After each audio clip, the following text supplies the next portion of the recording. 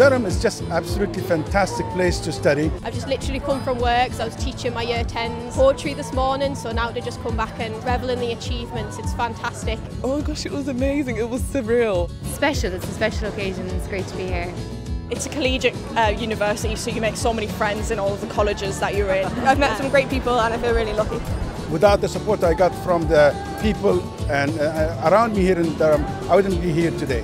We had a really small cohort, everyone really got to know each other on a one-to-one basis. Everyone's very supportive with each other.